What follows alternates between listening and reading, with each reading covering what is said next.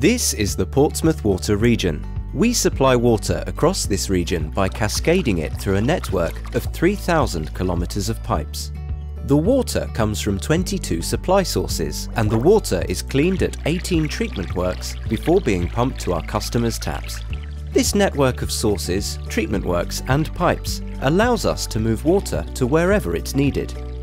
Most of the water we supply comes from underground and we pump it to the surface. A third comes from springs at Bedhampton and Havant, where we capture the water as it springs to the surface. The remaining water comes from the River Itchen, which sits just outside our region. We supply our customers with water taken directly from the source nearest to them, or if we need to, we can pump water through the network from other sources. We have spare water in our region, so we transfer up to 30 million litres of water each day to our neighbours in Southern Waters region, which is under serious water stress. This water can come from anywhere in our network, but we try to use the water sources nearest to the transfer point. After 2024, we'll share a further 9 million litres of water. We're proposing to build a new reservoir in the centre of our region in Havant, which fits into our existing network.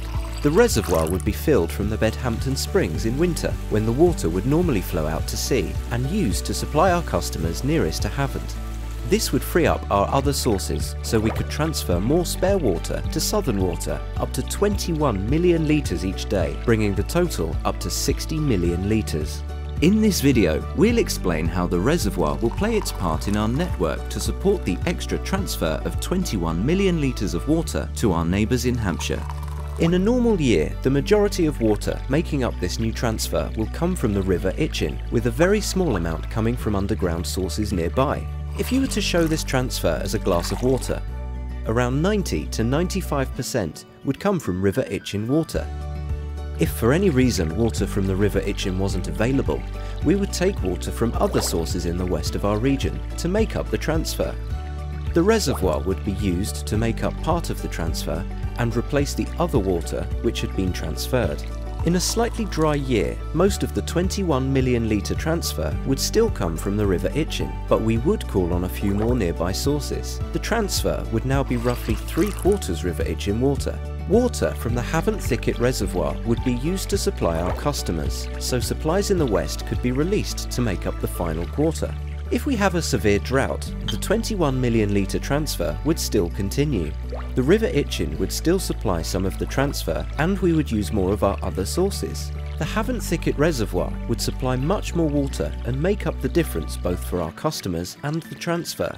In this scenario, the glass of water would be around 1/4 River Itchen, 1/4 western sources, and 1/2 reservoir water. The reservoir will give us the capacity and flexibility we need to support our customers and our neighbours in Southern Waters region, always supplying everyone from the sources nearest to them.